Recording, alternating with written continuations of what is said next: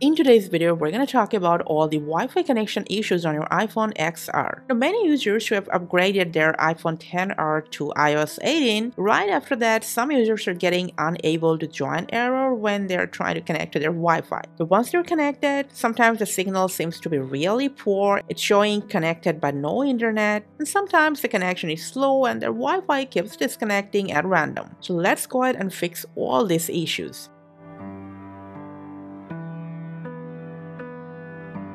Since it's an older model, you have to make sure your iPhone is near to your router. So when this happens, just go ahead, turn off Wi-Fi, turn on airplane mode, and simply restart your iPhone. Press and release the volume up and down button and press and hold the side button till the screen goes black. And meanwhile, you know what? If it's possible for you, give your router a restart as well. If the issue still persists, let's go ahead and check out some screen time settings. From settings to screen time to content and privacy restrictions. You can turn off content and privacy restrictions all the way, or you can just scroll down to wireless data and make sure it's selected to allow. Now, another important thing to check out when you're having Wi-Fi issues is if the lockdown mode is on your device or not. To check that out, go ahead and open up settings from their privacy and security. To lockdown mode. If you see it's turned on, just go ahead, turn it off, and then just go ahead, tap on turn off and restart.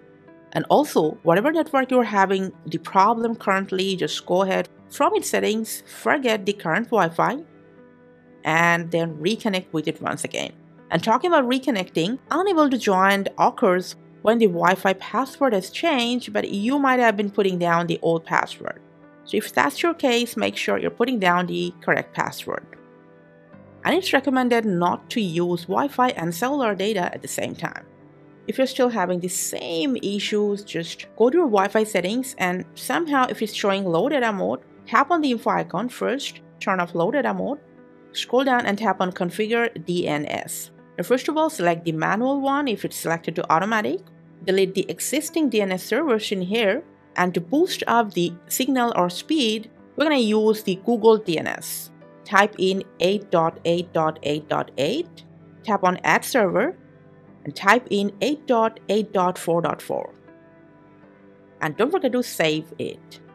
Now, if you keep having this problem, if not frequently, but every now and then, what you need to do is just go ahead, reset the network settings on your device once. Go ahead, open up settings, from there to General. Scroll down till the end to transfer or reset iPhone to reset, and then just go ahead reset network settings on your device. Just make sure you have the Wi-Fi password so that you can reconnect after the network reset is done.